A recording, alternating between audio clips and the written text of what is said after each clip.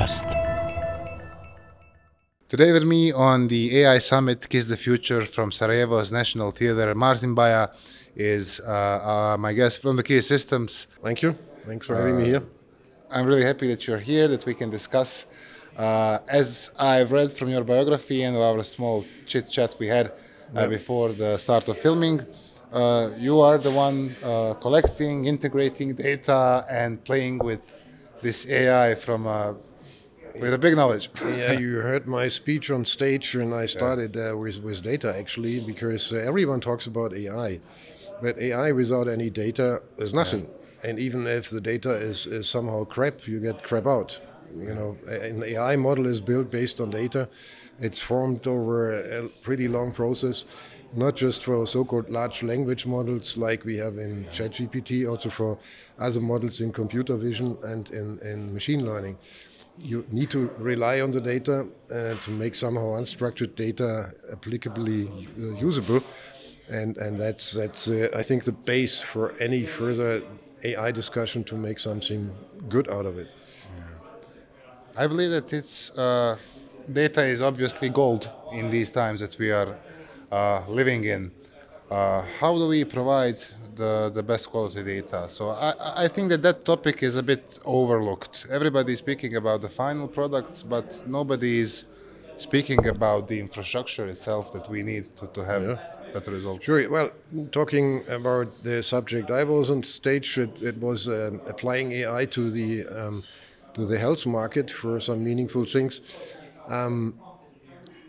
I see a trend in Switzerland, but also in Germany, that the hospitals collecting a lot of data, which they did already over the past couple of years. But they didn't really know what to do with the data. That's one thing. The other thing was that they had pretty different systems who didn't interoperate with each other. So now they have a pretty historical kind of data set up, and they want to change it. And Swiss hospitals are spending a lot of money to go for a kind of a so-called clinical data repository, which is a kind of data lake for medical data in hospitals. And out of that repository, they take information out to feed certain models for process automation, for research and other things. But the base is going to be set, and then they will apply certain AI applications and AI projects on the data repository. And from your perspective and from the place you operate, what are the biggest obstacles or problems that you face with handling the AI? Well, the obstacles is that one of the obstacles, and that was a surprise to me at a certain degree, that when I heard that in Germany only 12% of the companies are using AI in a professional way, not just a translation for ChatGPT or some simple things which you use in your private life. I mean, really professional applications. In daily companies work, 12% only. I said, well, Germany is at the end of the chain. No, European Union-wide, they are on top of the chain. The average is at 8% only. What does it tell me? That there are certain reasons for companies not having made that step. One reason is AI strategy, that's a big subject, is not always defined, is not even existing, or if it's defined, it might go in the wrong direction. Without really understanding what artificial intelligence really mean and how you somehow massage it into your daily process. That is one thing. Another thing is for companies who are a little bit advanced, they start with pilot projects. They let their engineers experiment a bit. Or they go for prototypes, for cool ideas in cooperation with startups or universities. But at the end of the day, they said, oh, that's a nice product, but who needs it? That's certainly a little bit of an obstacle here. And on the other hand, that's a good thing for companies like us, or for even countries like you, to be a bit more on the green field in order to go in the right direction and to learn from others where it didn't work that well. These data that you gave me are from the perspective of Bosnia, quite good, because there is a lot of green field that where the companies which are now developing it on a good level, they have the opportunity to sell and to make revenue. So that does not have to be a big problem. It can be a good opportunity. Yeah, absolutely. I mean, in private life, many people are playing with AI. Of course, they use ChatGPT, they use some image manipulation things like we saw on stage this morning, where you are suddenly a Viking or whatever I was this morning. Easy tools which would have taken much more time in the past to manipulate that. So today you click a button on your cell phone and you look like, I don't know, Arnold Schwarzenegger from one second to the other. And it's easy. But it's also having a lot of risks when you have so many tools for everyone available.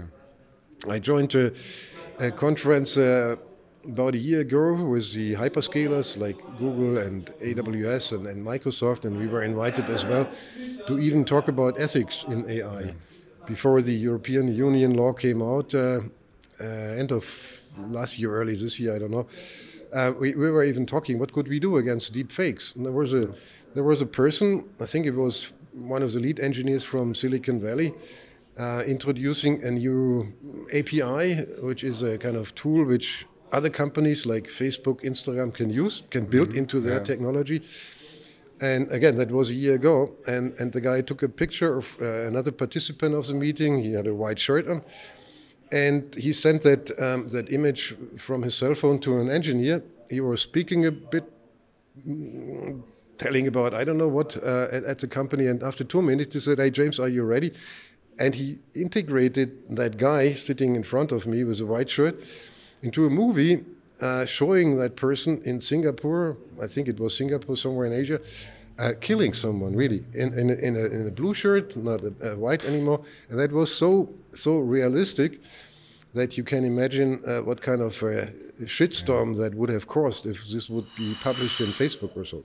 Yeah, I'm usually, it's amazing story. I mean, right after the Olympics finished this year, people on TikTok started using AI to do different kind of clips, which go from sports to the most horrifying stuff. And there is from my perspective, danger inside of it. Absolutely. Because I was in San Francisco last year, and there was a conference where they were speaking about, okay, if we decide to put a border around what can be done in the AI by our guys, which we consider to be good guys. You know, we have our protocols. We know that we are doing good stuff. Yep. And if we, as good guys, decide to put it in a bracket, you know, to shorten its how far away it can go, who can stop the bad guys? Who can stop the bad guys? If I would have an answer on that, I'm going to be rich tomorrow. Only the good guys can certainly do some things to stop the bad guys. We discussed certain technologies to detect deep fakes in videos with a kind of digital watermark, or with voice, deep fake for voices. You know, when you simulate someone's voice, there are certain technologies which you can apply, and if you follow the act of AI, then you are at least legally in a bad shape if you infringe it. However, there are always bad guys, and I don't think you can completely stop it. You yourself or the society, they have to decide, is it a reliable source of that fake or even non-fake, or can I just spread it? This is a question everyone has to ask for himself. But when it comes to professional applications like our prostate cancer prevention, there are many images going into a model, even to create a computer vision model, or after a scan of your prostate, hundreds or even thousands of images are created. Who guarantees that they are coming from a scanner rather than from, I don't know, somewhere kind of dark fake corner in I don't know where? This is where data privacy and data security comes into the game. And that's also what we provide to our customers, not only solutions around certain applications, but also security, making sure that the privacy of data is given. Yeah, and what I've also seen that also the big corporations are not so eager to let it all happen because specifically IT corporations, because they all of them want their own solutions which they will monetize. So basically, I believe that in the end it's going to be like nivellate itself in the market. I believe that we will end up in a good place rather than have the black scenarios. I hope you're right, and I think there is another kind of century of AI coming in the next couple of years when quantum computing becomes real. I mean, there is a lot of research already going on, but quantum computing is doing a revolution to what we see today with AI once it's applicable and also in a certain cost frame.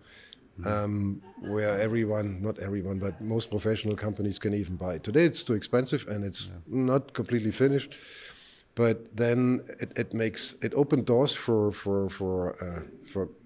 criminal people, but it also improves the way how we can prevent that. And maybe last question, how do you see our future next 20, 30, 50 years with everything in place? Oh, that's, I don't know. Go and watch a science fiction movie, and then you may see how it looks like. And that doesn't even tell you too much about AI. But I had a discussion some years ago with an AI expert long before ChatGPT, and he told me, and he was wrong, I must say, he told me that in 2000, I think he said 30, the first computer, he said computer, is going to write a book, a story, a criminal story with all emotions included. I think ChatGPT does it today already, if you want. And he also said that autonomic driving, like driving a car, a truck, or even railroads without a driver, is happening in, he said, 2045. Even our company is helping to get there. And what scared me a lot is that in 2070, he said the first heart surgery on a human being is going to be made by a robot. And I said he was wrong. I think this is going to happen earlier. Is it good? Is it bad? Not sure. We'll know if we live up to it. Yeah, absolutely. Yeah. But there is a theory that with all of this, maybe we're all going to go back to be goose farmers. And start providing those basic stuff that our workforce will in fact forget, and that we're gonna be living off selling meat, potatoes, and stuff. Absolutely. So who knows? Yeah, who knows? Martin, thanks a lot. Thank you. Great knowledge. Thanks for visiting Sarajevo. Enjoy it. Enjoy the gastronomical offer, everything. You're more than welcome. Thank you a lot.